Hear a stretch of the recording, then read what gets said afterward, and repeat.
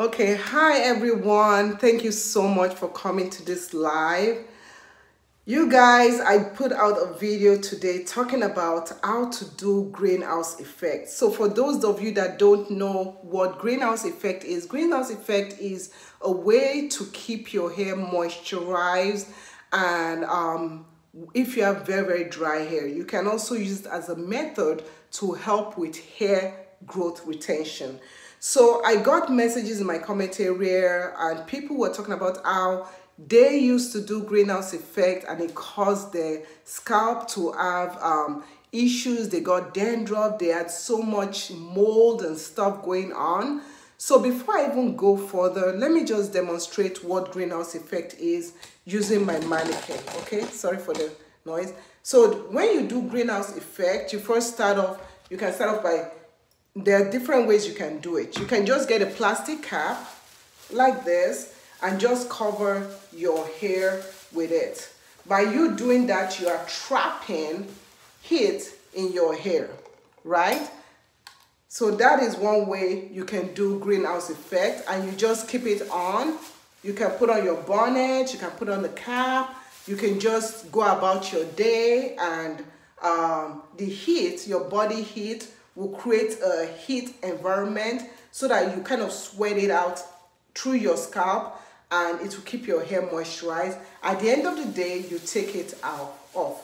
Another way you can do greenhouse effect is if you can spray your water, okay? You can get your moisturizer. So you can get your moisturizer, put your moisturizer on the hair, especially at the ends of the hair, and then cover up the hair and then wear your bonnet and whatsoever.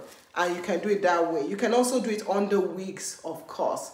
So yeah, but thank you everyone that is coming to this live. I appreciate you. I don't know why the live chat just went off. So now let me explain why your process of doing your greenhouse effect, why it caused you issues. So if you're someone that you are doing greenhouse effect and you are doing it every single day, you're going to have scalp issues.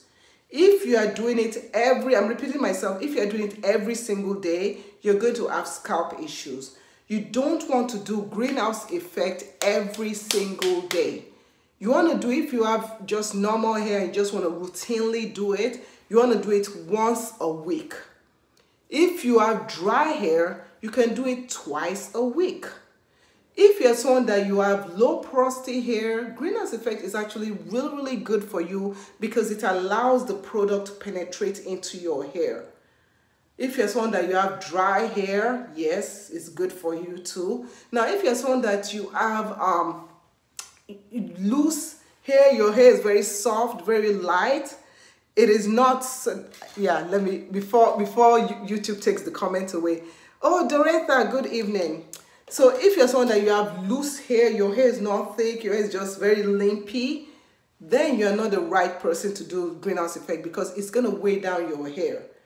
So you don't want to do it. So some people can do greenhouse effect, whereas some people cannot.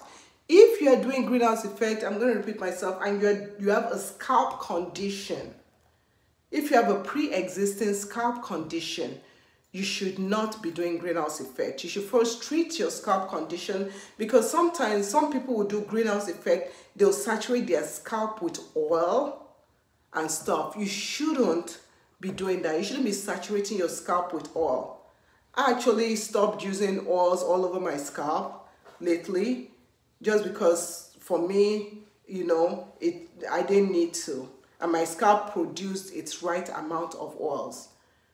So just be mindful, greenhouse effect is not for everybody.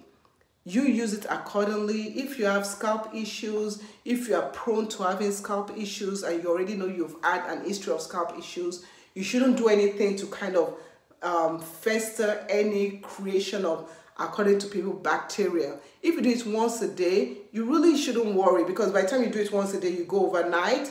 You're actually not doing it if you sleep 8 hours, 10 hours. You do it, okay, and you come back, you wake up in the morning, you take it off. You're not doing it for the whole 24 hours. And that's where people make the mistake of overdoing it. So I want to say a big thank you to everyone for watching. If you've watched so far, please click the like button. You can click the thanks button to thank me. If you want a one-on-one with me, send me a message at, my email is always in the description, info@discoverynatural.com. Oh, I nearly missed that message. Okay, so let me say hello to, okay, Jacqueline. Hi, Jacqueline. Hi, Dorotha. Caroline. Hi. Loving Life with Lane says, good evening. My sister accused me.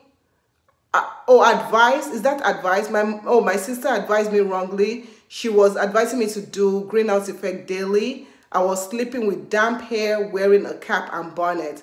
Oh, wow, that is wrong. Mina, hi.